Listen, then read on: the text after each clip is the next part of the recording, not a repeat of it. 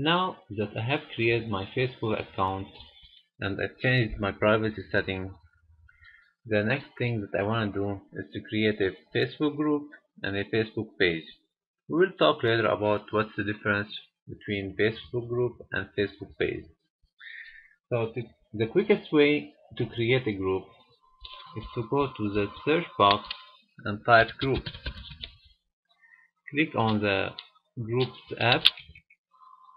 In the upper right hand corner, click on Create Group right there.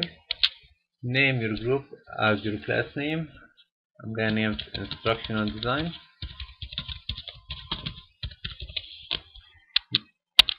You can add member to your group. I'm gonna add myself for now. And here is your group privacy. If you choose an open group, anyone can see anything in your group.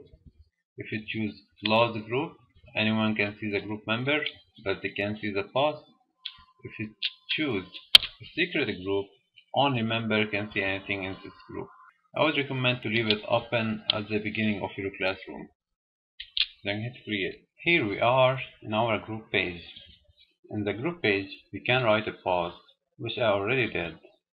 I asked the student to write a short summary about the first chapter reading.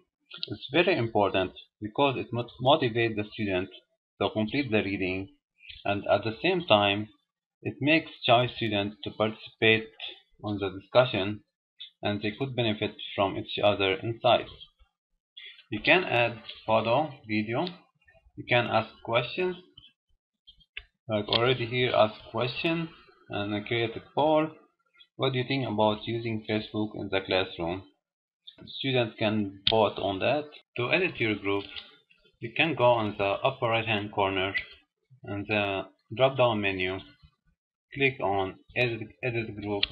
You can add an image to the group. You can change the name of the group. You can change the privacy.